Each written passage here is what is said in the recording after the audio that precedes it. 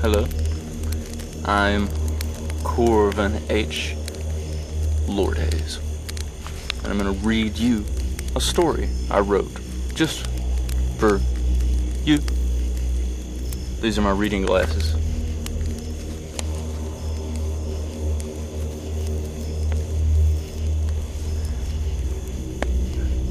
It has taken me years to realize my potential. Long ago, when I was young, I knew I was extraordinary. But over the years, that knowledge faded from me as I stayed around the mundane, simple people who knew not what art was. All they knew was hard work and earning their place to stand where I was given everything. The seduction was gradual. So slow I didn't even notice what they were doing to me. They were jealous of my power and wanted to drain it from me. All they wanted was for me to be like them so they wouldn't feel threatened. When I was young, the art I created baffled the simpletons. They stood and drooled at their own feet because I made them realize what behemoths they were in this world.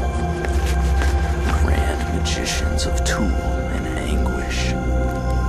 But these realizations I had brought to them were short-lived, as when they looked away in horror at what they knew they had been all this time, they had forgotten what they truly were, and my art became the image of their prison. They looked upon what I was and gasped in despair, because I had given them the mirror, and they looked. When some people realize what they've become, they cannot handle the burden. But as I am a magician of shape and color and sound, I was always the creature which thrived on his own dissolution, howling in pleasure every time I found a crack in my own armor. Another new masterpiece, I thought. My creations were grand majesties built from my anguish, and they were my saviors each time I'd fall.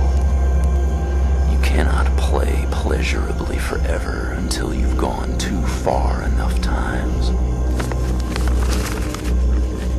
The simpletons lulled me into a sense of pity and anger for the ones who created magnificent works of art. They actually led me to believe that art was of the depraved by forcing me to work mindless menial tasks that offered no fruit. It took many years, but my artistic energies had culminated in a much more grand way I would soon use to my advantage. I had begun to hallucinate visions of my own intuition, so mildly at first that I did not know what I was seeing, and thought there was something wrong with me from the endless worry and fear the simple ones had instilled in me. None of the doctors knew what was happening to me, and they all classified me as insane or schizophrenic. Completely closed off to the realms of intuition and imagination, it was they who showed me, through their own mindless regurgitation of brainwashing code, that I was to become a savior of the mind.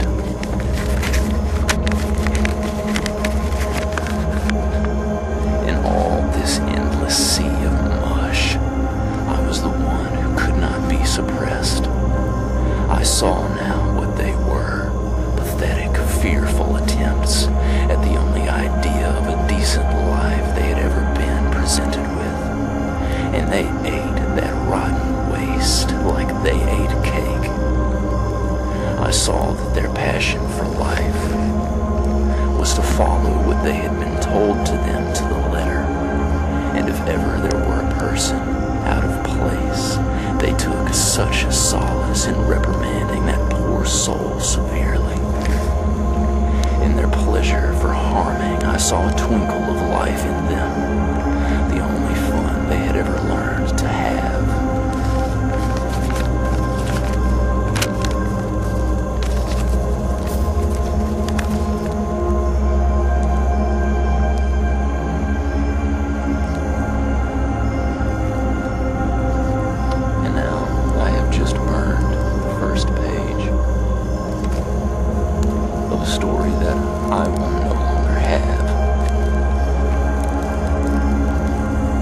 Sad and sickening, maddening to behold, but also I knew that this was the key.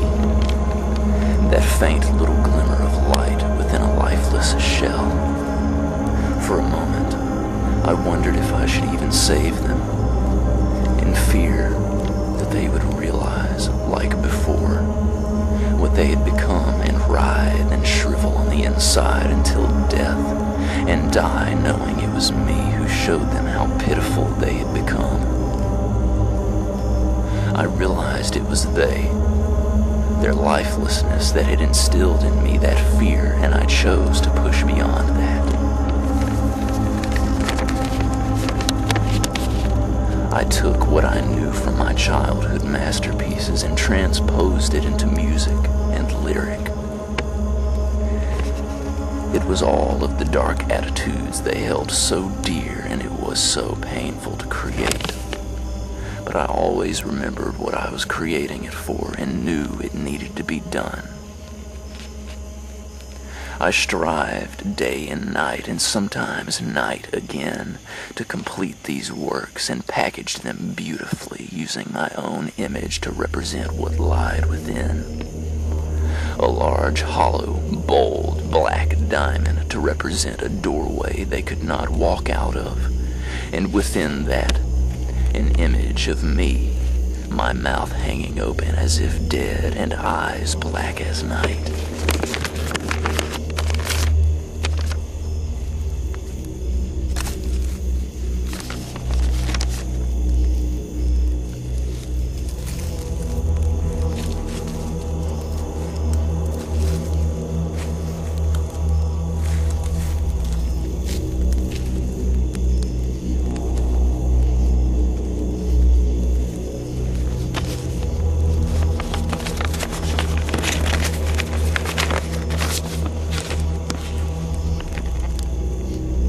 Took nothing for me to get my product on every shelf.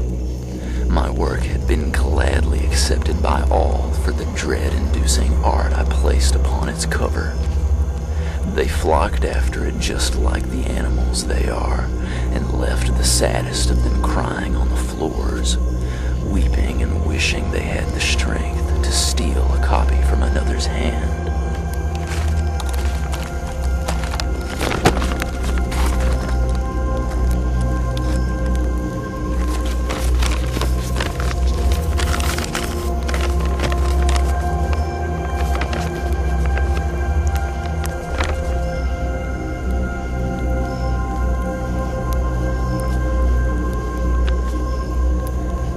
For a moment, I thought the world had stopped spinning. I couldn't hear anything. Everything stopped moving. No more bustling. They all stopped, and all I saw was horror in their faces. They were paralyzed in agony and fear. It was then I realized I made a most horrible mistake. I unknowingly used the anger they had taught me in creating my work of art. I turned the anger they taught me against them in my own fury to show them what had been done to me. As they peered into the creation I had made, they saw only disgust and hatred for what they had become, the ways they had been taught by one another. And they tore each other to pieces like rabid animals. But no one even touched me. It wasn't long before they were all dead. The carnage left behind in the wake of all their anger was all I had left. These people I vowed to save were torn apart by their own anger burning through me back into them. There was nothing I could have done, and now there is no one for me to be